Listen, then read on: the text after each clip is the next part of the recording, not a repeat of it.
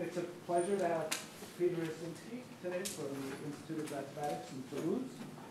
And he'll tell us about quasi-isometric rigidity of the class of convex-cocompact.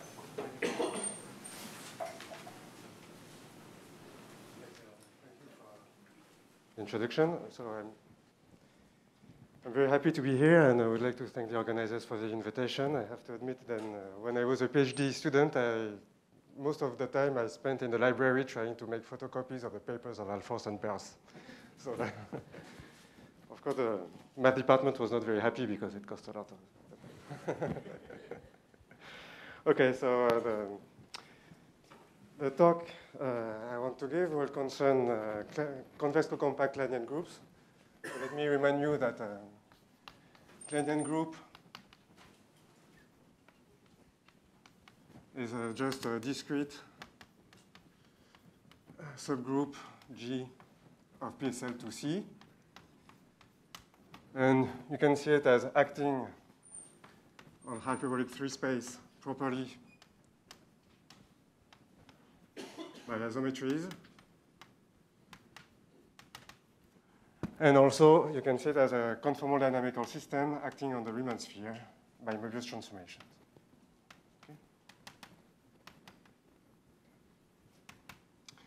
Okay, so when you look at the action on the Riemann sphere, it is not always properly discontinuous. Actually, it's never proper. Most of the time, it's not. But you have a splitting of the sphere into two disjoint sets. So one which is the limit set, which can be defined as the set of accumulation points of one orbit, and the other is the set of discontinuity.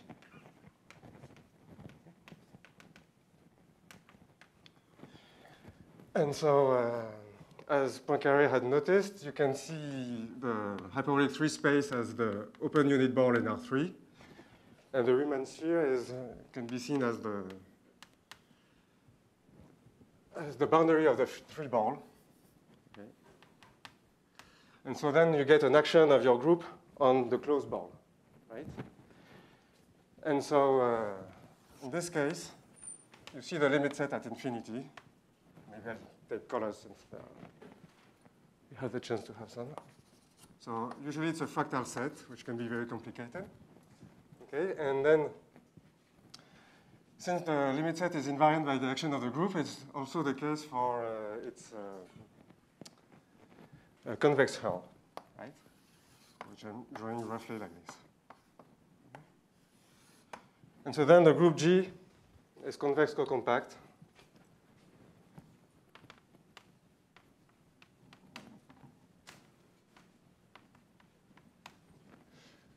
If the action on the convex hull is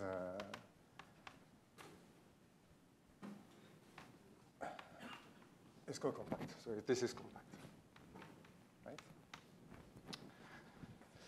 And so this class of groups is very important, and I would like to give you two motivations to study such groups and why they are, at least from my point of view, interesting. So first, as explained Jeremy Kahn yesterday, it's tightly related to the topology of 3 manifolds. So since the action is properly discontinuous on H3 and also on the set of discontinuity, what you can look at is at the orbit space of H3 and omega G over G, and then you get an orbifold, a so-called Kleinian orbifold. And when the group is torsion-free, then you get a manifold. Okay, and so in this setting, G will be convex-cocompact, so I will write C2K for convex-cocompact Kleinian group. Okay? So G is convex-cocompact if and only if, and G is compact. Right?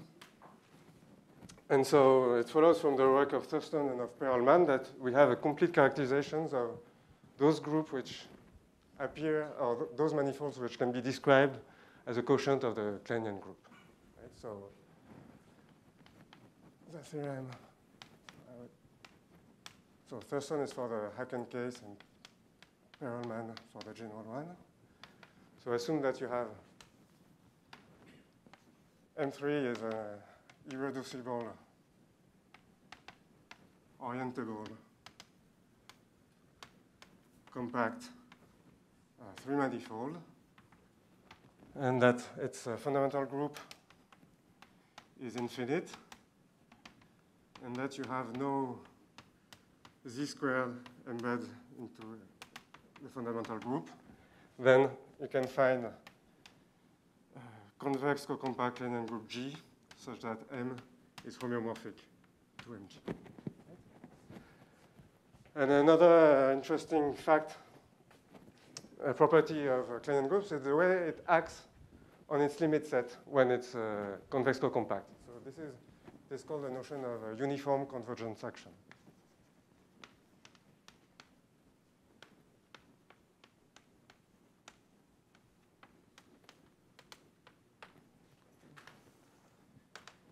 So you have a group acting by homeomorphism on a compact set. And you say that the action is a uniform convergence action if the action on the set of distinct triples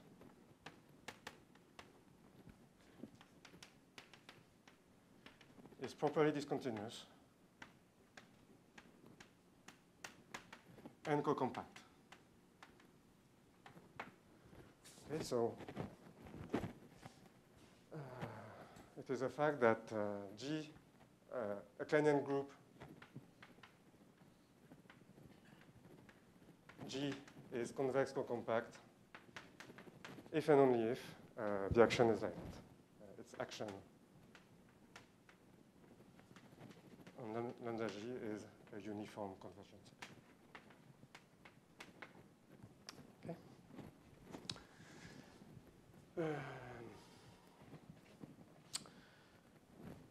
And so you see we have two different settings in which these groups arise, and the basic question is to say how can we characterize such groups in general. I don't know. Oh.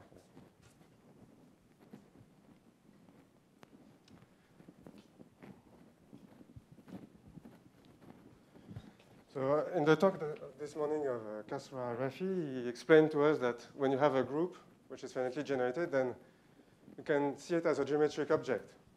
And from the geometric point of view, what you obtain is that this geometry is not well defined. It's defined up to quasi-isometry. Okay, so maybe I should recall what is quickly a quasi-isometry. So a quasi-isometry will be a map phi between two metric spaces such that you have two constants, lambda and c, with the following property. For each time you pick 2 points, phi x and phi y, you look at its distance, then it is bounded by lambda d, distance from x to y up to an additive constant. It is at least 1 over lambda minus c. And the other condition you want is that the image of x to y is almost surjective, meaning that for any y in the image, the distance from y to phi of x is bounded by c. And so from the point of view of geometric group theory, each time you prove a property, usually it's defined up to quasi-isometry. So if you want to characterize Kleinian groups, then you get properties which will be true for Kleinian groups, but also for all the groups which are quasi-isometric to that group, or to this class of groups. And so it is a natural question to try to understand how big is the quasi-isometry class of a convex-cocompact Kleinian group. How can we single out this? And so it turns out, so I don't know if I can erase this now. Otherwise, I can write down here also. But it turns out that actually this class is as small as possible. And so this is the main result of this talk.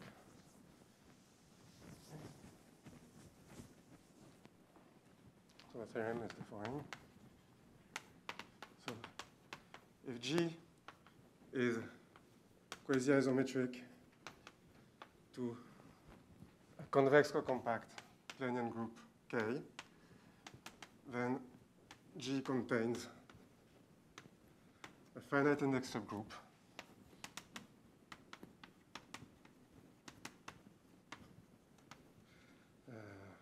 which is isomorphic to a convex-cocompact Kleinian group. And so there were, of course, prior to this general statement, there were several cases which were already known that I should state.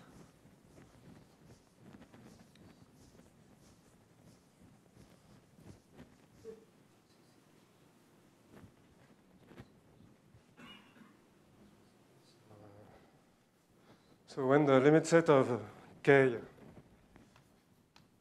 is a circle, then this is due to Casson-Young-Rice and Gabay. Okay. When lambda K is the whole sphere, then this is due to Cannon and Cooper. And more recently, when lambda K is a Sierpinski carpet,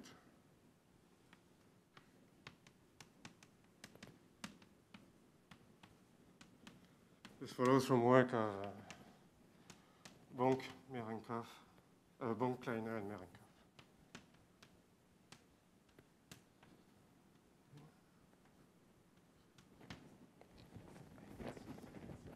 And there are also some easy cases which can be ruled out. Okay, so maybe before I raise this, I forgot to comment on this definition, where the set of distant triples comes from and why we have this property maybe. So each time you pick 3 points in the limit set, or at infinity on the Riemann sphere, it always defines an ideal triangle, right? And because you're in hyperbolic geometry, you have a largest disk which will be tangent to the 3 sides. Okay, so each time you look at the action of 3 distinct points, it's as if you were looking at the action of the point in the middle. Right? And so the action is properly discontinuous on the set of triples, just means that it is properly discontinuous in H3. Saying that it is co-compact, it means that it is convex co-compact. Right? So it's a natural way of trying to translate the notion of convex co-compactness without hyperbolic geometry, just by a dynamical point of view.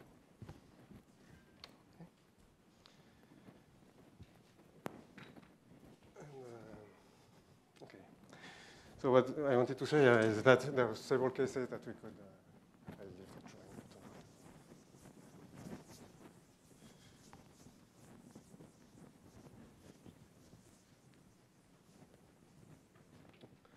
Okay, so some easy cases where we can understand. So first, if the limit set is empty, then this means that K is finite. Okay?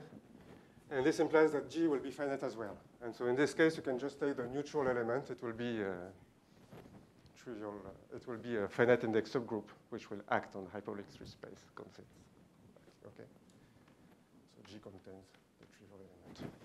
Not that interesting, but at least it holds in this case. When lambda K has 2 elements, then in this case, you know that G has to be virtually cyclic. And the same, you can take any loxodromic element that you want, and it will solve it. And there is a harder case, is when lambda K is a Cantor set. So it follows from work of Dunwoody, I guess, and Stellings, that G is virtually free. And here, too, you have many examples of convex-cocompact Kleinian groups, which are free. Okay, so from now on, I want to focus on the cases when lambda K is connected.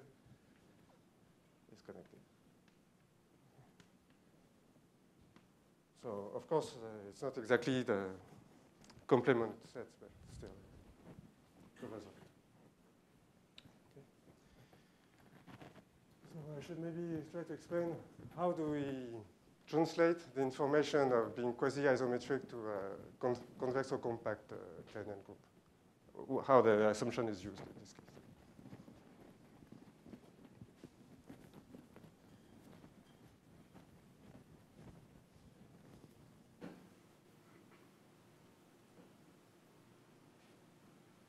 Okay, so consequence of the assumption. So the general theory tells you actually that G will be word hyperbolic, and then its boundary will be homeomorphic to the limit set of K. But in other words, what's important for us is that G will act on lambda K as a uniform convergence group, and the action will also be uniformly quasi-mobius.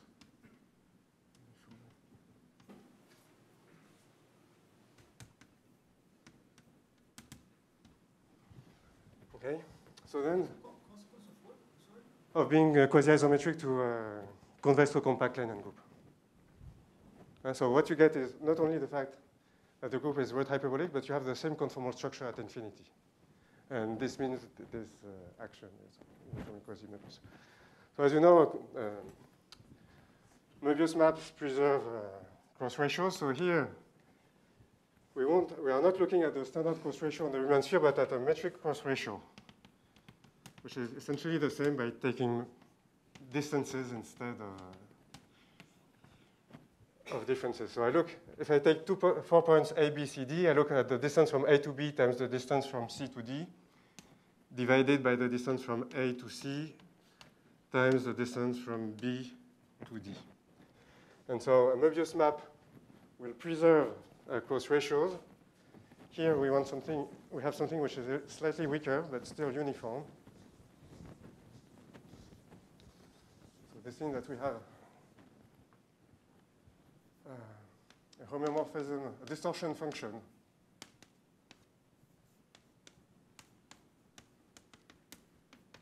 okay, such that, so this is a homeomorphism, so that each time you pick 4 points A, B, C, D in the limit set of K, each time you pick an element G in your group, and you see how it acts on this thing, then the image, the cross ratio of the image of your 4 points is controlled by the cross ratio of your 4 points. Okay? And so just note that if I exchange the role of B and C, what I do is I have the inverse cross ratio. So this is actually a double inequality. So I have control of the cross ratios on both sides. So this is some sort of bounded distortion for the dynamics. Okay, and so then you can think that we're almost done because there is a theorem concerning uniform actions of quasi-Mobius maps on the Riemann sphere, right? That I would like to recall right now. Says that if G is a countable group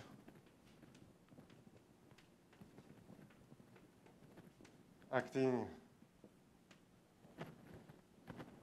on the Riemann sphere by uniform quasi-Mobius maps, then G is quasi-Mobiusly conjugate to a subgroup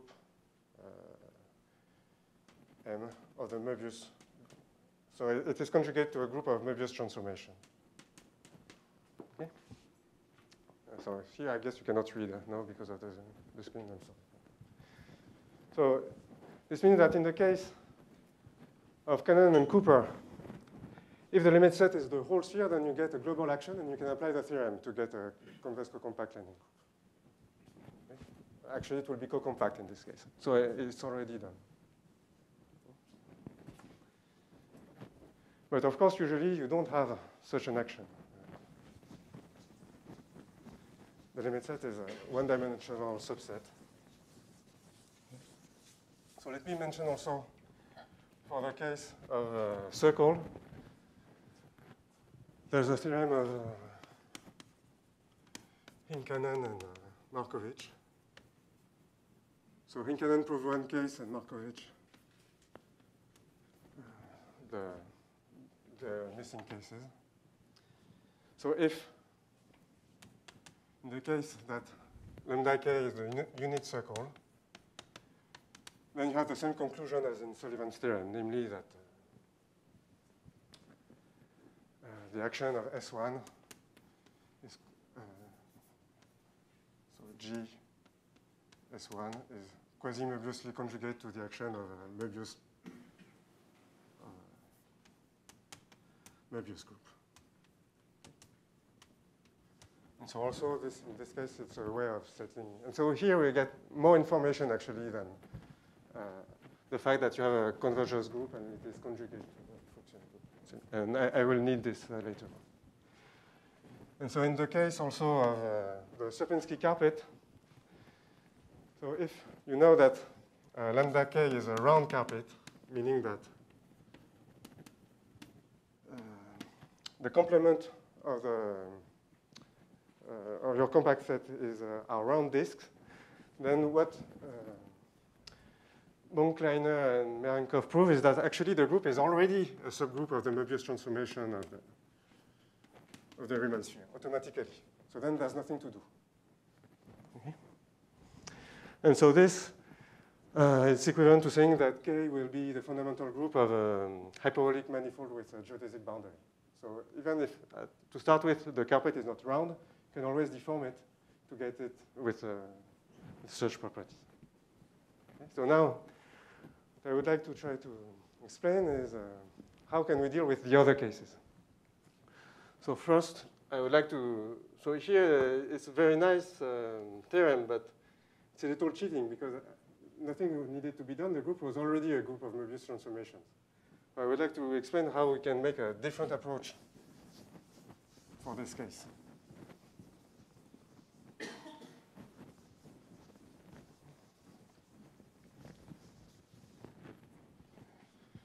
And so the assumption that I want to use, and it will enable me to generalize the theorem to a broader setting, is the fact that the action is assumed to have what I want to call a planar action. Meaning, a priori, your group is just acting on a compact set, a one-dimensional compact set. So you don't know exactly how even to extend the dynamics to the whole sphere. It's not even clear that there are restrictions of homeomorphism of the whole sphere. But in the case of carpets, it's always the case, because since the boundary components are non-separating, the image is also a non-separating Jordan curve. And then it has to map connected components of the complement to connected components of the complement. So that's the assumption I would like to make. So for any omega connected component of the complement of the limit set, for any element of the group G, there is another connected component of the complement such that the boundary of omega is mapped to the boundary of omega prime. Okay? So this means that I have an action on K, on the limit set of K, and also an action on the connected components of the properly discontinuous set. And under this assumption, so it's a basic set, what we can prove is that the group G, the action of G, is conjugate to the action of a convex-cocompact linear group. Okay, so there are several ingredients. So the basic idea is how can we extend the dynamics? And this is where the work of Hinkanen and Markovitch gets into the picture. Because, for instance, I will just look, I just want to give a brief idea. It's not even a sketch, it's some sort of hint why this should hold. So you have your component, omega, So what you want to prove is that you can map it to the unit circle, and then you'll have an action on the unit circle. If you just look at the stabilizer, for instance, of this component. And then you know that here you will get, because you conjugate this, if you can do it by a Quasi-Möbius map, then you get a uniformly Quasi-Möbius action on the unit circle. So then by the theorem of Inkanen and Markovich, you know that it is conjugate to a Möbius group, so it has an extension to the whole disk. So then you don't have any choice of how defining this extension. And this means that here you have a natural extension to of the stabilizer to the whole thing. And this is the basic idea of why it can be worked like that. So there are several assumptions to check. First, that this is a quasi-disk, but this is true because I'm starting with a convex-cocompact Kleinian group. So the set of components of the limit set of K are uniform quasi-disks. And in this setting of a group acting uniformly, uniform Quasi-Möbius action with a uniform convergence, what am I saying? I mean, you start with a group which are acting uniformly by uniform Quasi-Möbius maps, and also which is a uniform convergence group. In this case, you also have a version of the Ahlfors finiteness theorem, meaning that you have finitely many orbits of the set of discontinuity, and the stabilizers of any connected component is conjugate to a co-compact function group.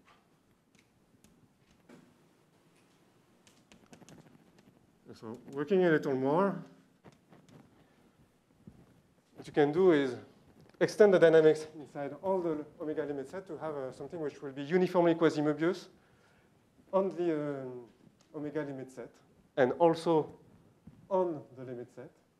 But then you have to check that when you glue both maps, they remain also Quasi-Möbius, right? To be able to apply the theorem there. And this is true.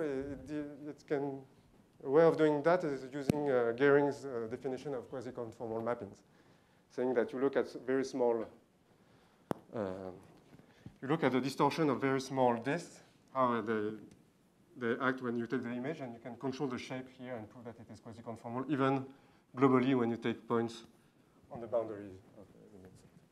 Okay, so this is a very rough idea of how this can be worked out when you have a planar action.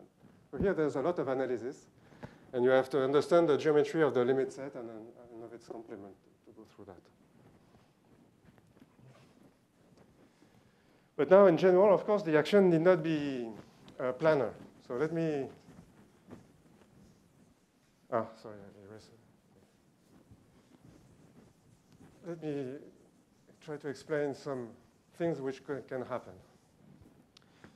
So essentially, you can have 2 points on the limit set which will disconnected. So for instance, you will have some sort of red component, Mr. Red here. You have Mr. Yellow and Mr. White. Okay, and then you look at your group action, because when you take off these 2 points, it is disconnected. Then G need not respect the way it is mapped. So for instance, if Mr. Red got sunburned, then he might want to flip on the other side. So he will be mapped something like that. Mr. Yellow wants to get protected, so he'll go below.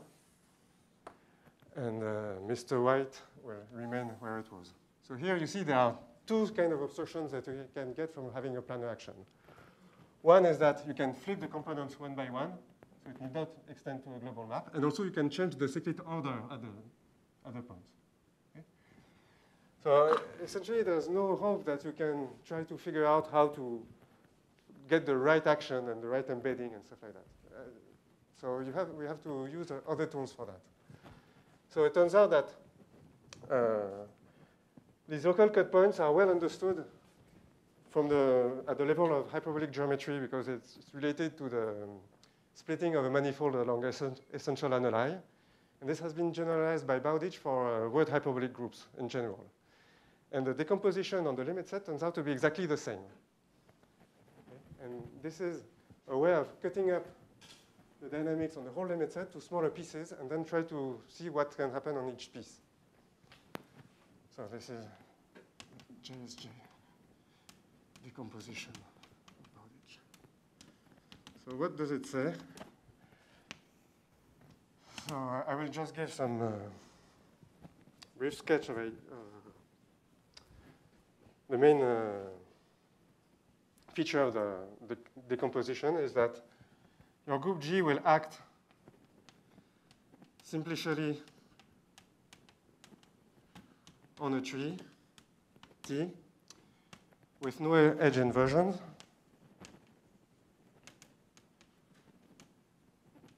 And finite quotients.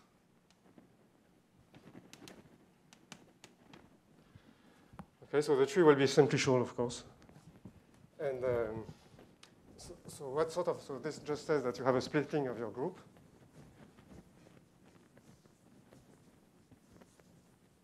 So what are the properties of this splitting? Is first, for each edge,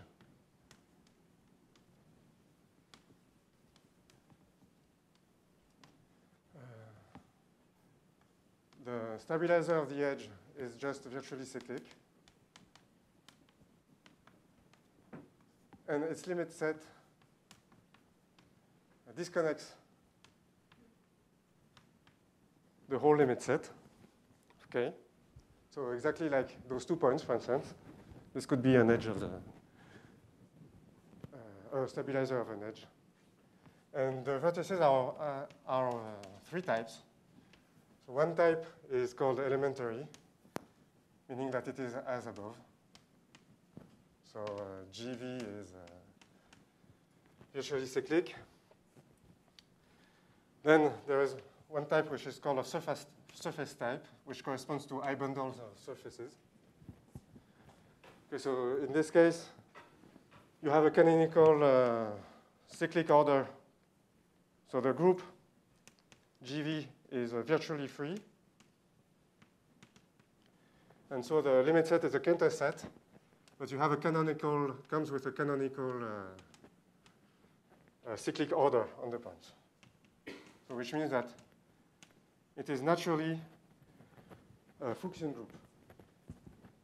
And the last case is what Bowditch calls a rigid case, the rigid groups, meaning none of the above.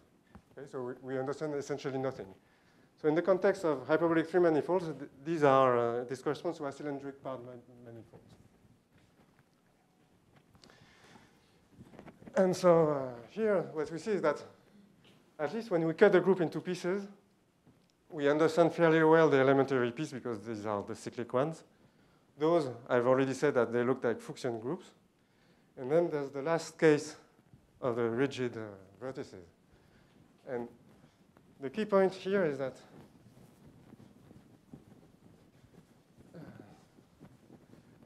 the dynamics is so complicated that it cannot act in any way in the plane once you have this embedding. Okay, so the key point is that if V is a rigid vertex, then the action of its stabilizer on its limit set is the restriction of an action of itself on the whole sphere, okay, at least topologically. And so then this means that I'm back to case 1 when I had a planar action. And so here, even though the limit set can be totally disconnected or whatever the topology it is always comes from a global action of the group. Okay, so let me just try to explain what's going on here. So you have your limit set, lambda V, and what you know is that attached to it, there are several you have the edges.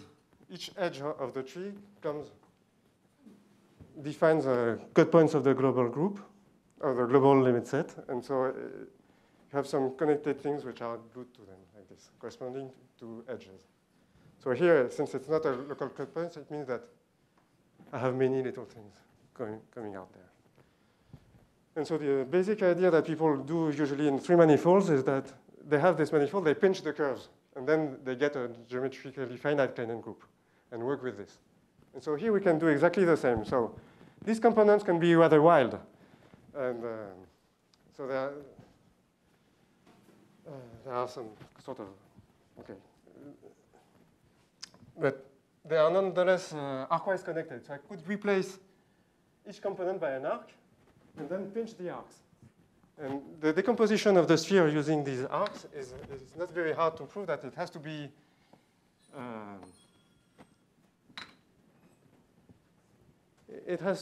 an aposemic continuous decomposition of the sphere. And then you can shrink it little by little. And you can do it at the level of the Kleinian group K you started with if you want to get this limit, to get the pinch model of your limit set. And in this case, the topology of the limit set you obtain is well understood. It cannot, the boundary of the components cannot separate the limit set. And therefore, you have to have a planar action in this case. Once you have a planar action on the quotient, then you just lift it and check that you can do it consistently to get an action of the group globally. Okay? And so then here we can think that we're almost done because we have our group, we cut it into several pieces, and each piece, they are virtually Kleinian groups. Okay, because since this is Kleinian, the color is that GV is virtually a convex-cocompact. But of course, each piece is not really a Kleinian group. It's just virtually a Kleinian group. For instance, the edge groups, I don't know they are cyclic. They are just virtually cyclic. And so there's one case where we can try to do that if the JSJ decomposition is nice. Nice in which sense? Well, in the sense that, where I go?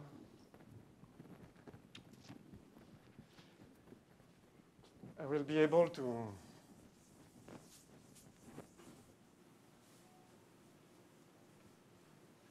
so now the idea is to try to use inductively the Klein-Masquet theorems to glue together the Kleinian groups if they are nice. Okay. So of course, very hard because I don't have any conformal structure to start with. But actually, it's exactly what Thurston did when he proved his theorem on hyperbolization. So the easiest way for me to do the work is try to define a three-manifold. Okay, so now I want to find some properties that I could add to the JSJ decomposition to make sure that I can build a three-manifold to get a group to show that G will be the fundamental group of a hyperbolic manifold and apply Thurston's theorem for eigenmanifolds. Okay? So this is what I want to call a regular JSJ decomposition. So there are essentially two conditions that I want to ask. The first is that G is torsion-free. So in this case, I will at least be closer to a fundamental group of a manifold. And also, I won't have this problem of having virtually cyclic edges or Z elements. And the second condition is I had this action here. I did not know how to control the cyclic order. But since the limit set is locally connected, I know I have only finitely many components.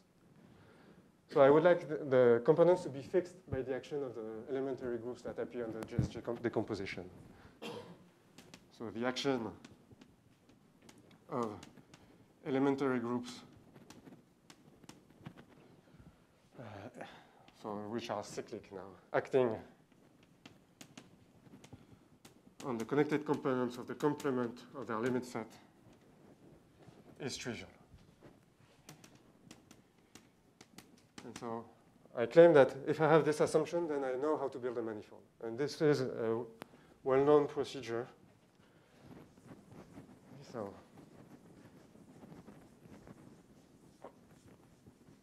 the idea is the following.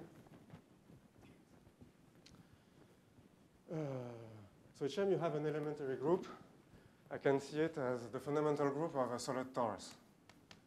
Okay, and what I did not say is that in this decomposition of Bowditch, I know that there are only finitely edges attached to such a vertex here.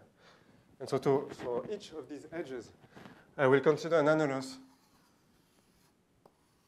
to define a gluing annulus to glue it to the rest of the to the rest of the other pieces. Now, each time I see a surface type vertex, I said it corresponded to naturally to a convex-cocompact Fuchsian group. So these are which are free. So it means that I have some holes in there. So there are finitely many. Okay, so what I look is I define the I bundle. I just take the product with the interval, and then these holes define annuli also, which I will use to glue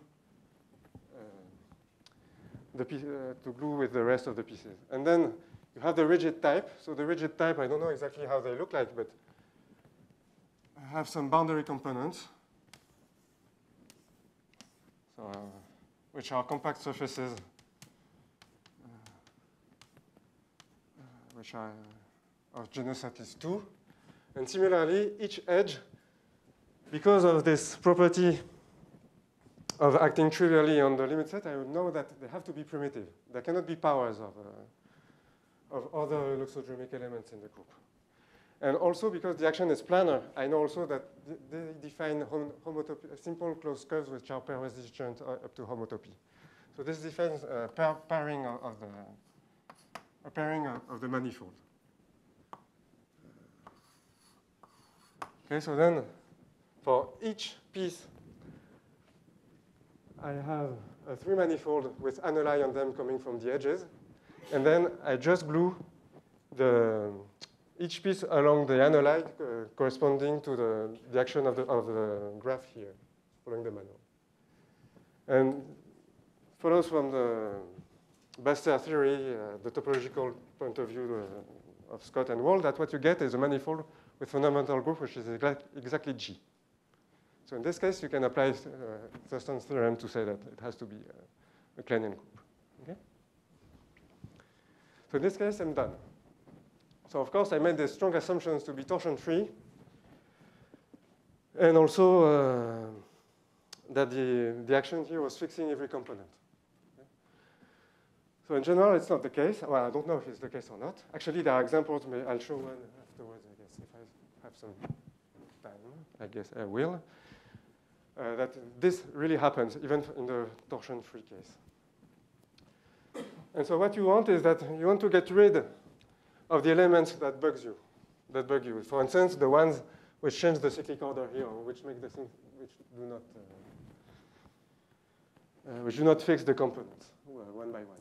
And so the key property there is what Jeremy Kahn explained yesterday, is the separability of subgroups. If I know that the stabilizer of the components here is separable, then I can just forget about the other elements there. I have finitely many classes to get rid of, and I do it in a consistent way, and then I get a finite NX subgroup without these things. So what I'm saying is that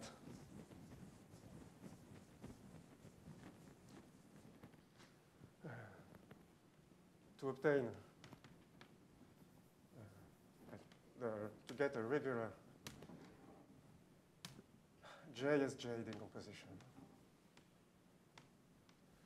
you just need to get the separability of elementary subgroups.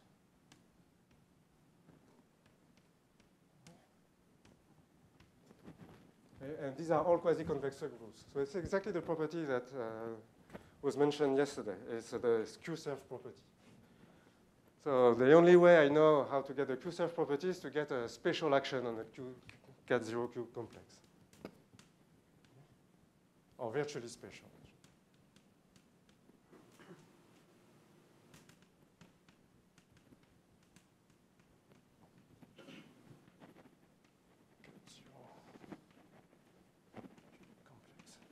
Okay, so this is due to Haglund and Weiss, right? And now, to get such an action, it follows from the work of Weiss that I just need to have a quasi-convex hierarchy.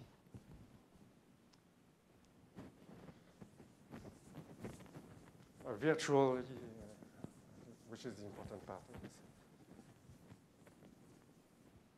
This follows from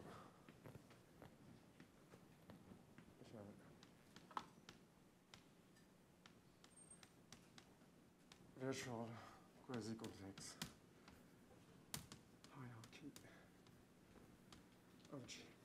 So what I claim is that we get it almost for free with all the work I've done. So why is it the case? Well, first you start with your group G. You look at the JSJ decomposition. This is already a quasi-convex splitting of your group, right? And each piece is either elementary, so it has a hierarchy, either it is a Fuchsian group, so also I know that it has a hierarchy, or it is a convex-cocompact Kleinian group. And here too, the work of Bergeron, Weiss, and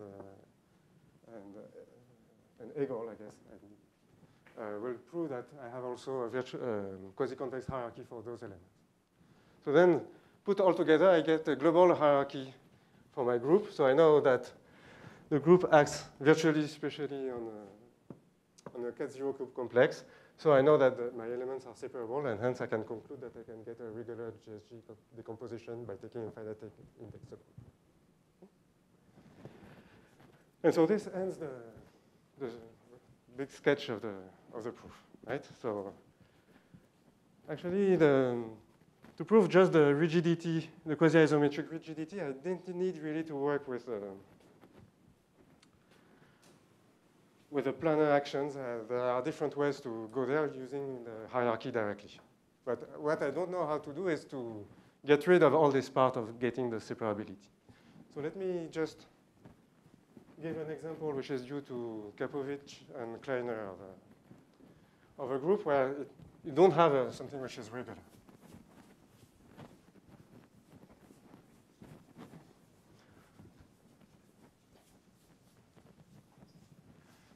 So their construction is rather simple. So you start with a torus with two holes. Okay, that you can, oops. I guess I cannot draw better than you do. And so one hole I label A and the other one B. And what they do is that they wrap around twice A around B. So they identify A squared to B. Okay? So this is an H&N extension of the free group of rank 3, right? And what they prove is that this cannot be the fundamental group of a manifold, but it is virtually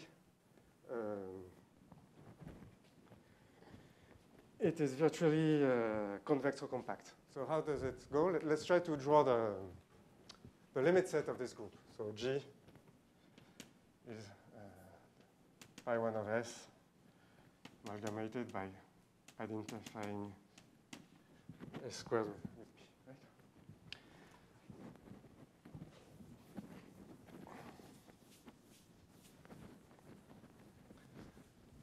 So I will start with a copy of the limit set of S. So I know it is a Fuchsian group. And I have two orbits of jumps which come from both holes, right? So one comes from A, and the other one, from B. Okay, so here I have two family of holes to get and my limit set is the complement.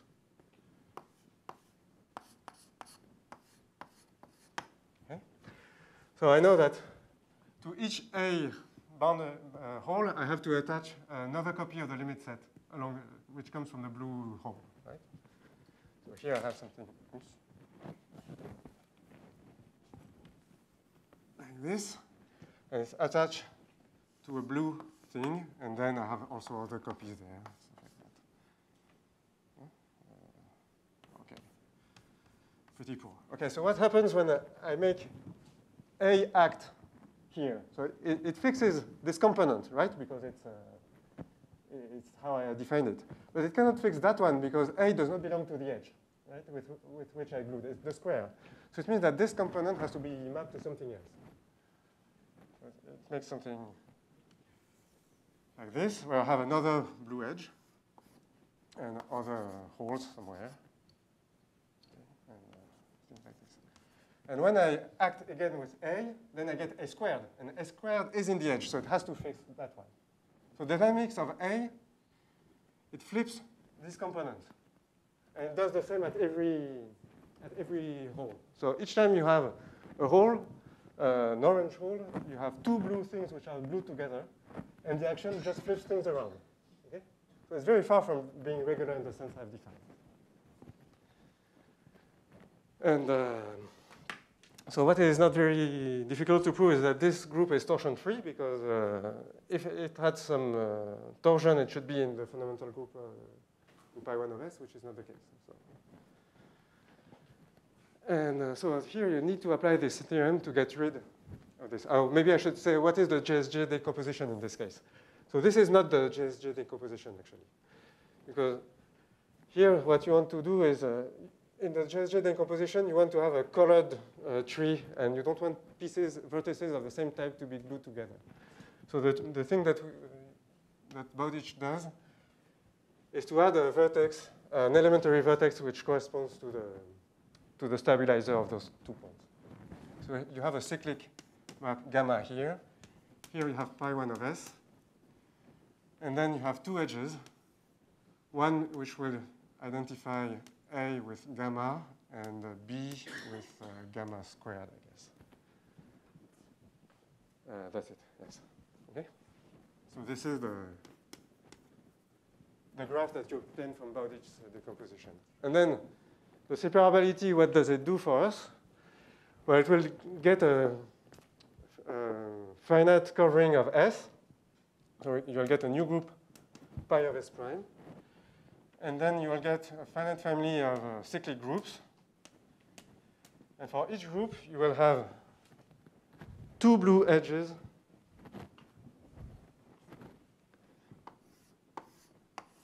attached like this. Okay. And one orange for A. And then here you have this regular decomposition, and you can make the gluing I've explained before. In this setting.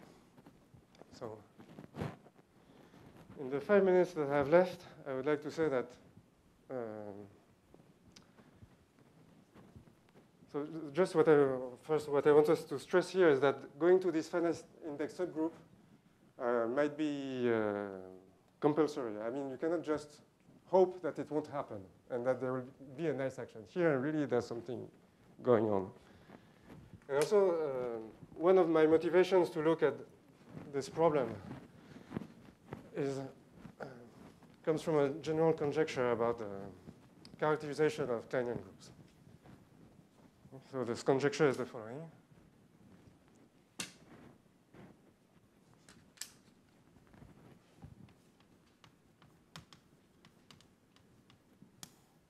We assume that G is a word hyperbolic group, and that its boundary is planar. And then you want to conclude that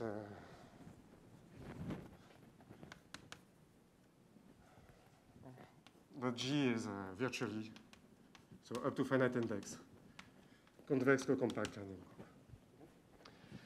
So the way it's stated, it contains Cannon's conjecture when you assume that the boundary is the whole sphere. And it also contains the so-called Kapovich-Kleiner conjecture.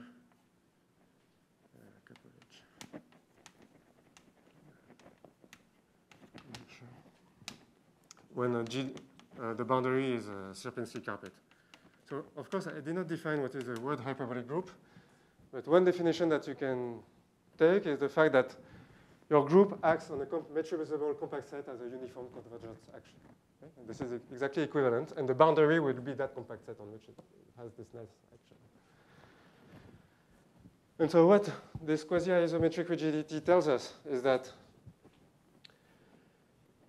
you start with a group. So this group carries a geometry which is given by the Cayley graph. And then either it looks like a piece of H3, and then you're OK, or it does not, and then there's no hope of getting a conclusion. So in some sense, quasi-isometric rigidity tells you that this conjecture is a well-posed problem, and there's a way of trying to find a solution. And so the techniques that I have explained, even though they are more complicated than for the theorem that I've proved, they can be used to get several characterizations of convex-cocompact Kleinian groups. So I will end up with this.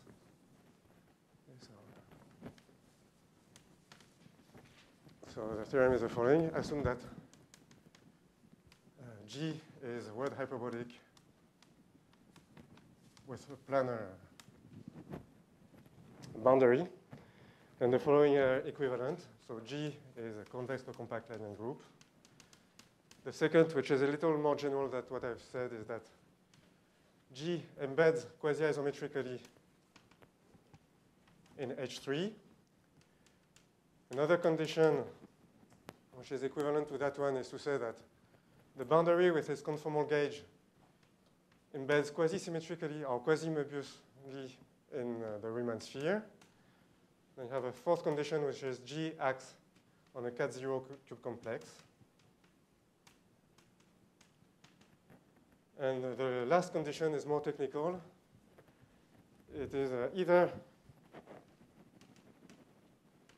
the boundary is the whole sphere, and then you assume that the conformal dimension, the Ahlfors regular conformal dimension of the boundary is attained. So this is work of Bonk and Kleiner. Or it is a proper subset of the sphere, and then you assume that the conformal dimension, the Ahlfors regular conformal dimension, is strictly less than 2. Okay? So the theorem is that all these conditions are equivalent, and the main ingredients are the ones that I have described for that. So here, in fact, when you have this cube complex, then you have a hierarchy which comes for free coming from the spatial action. So then you just split your group, and then you rebuild the manifold little by little. These two conditions are slight generalizations of what I've explained when you know actually that it comes from a limit set of a Kleinian group. But what you can prove is that if this happens, then the boundary has conformal dimensions strictly less than 2, so you're OK. And in this setting here, the hard part is to rebuild the Riemann sphere and then show that you can extend the action exactly as what I explained. Essentially, it's the same. OK, so I guess I should stop now, and I thank you for your attention.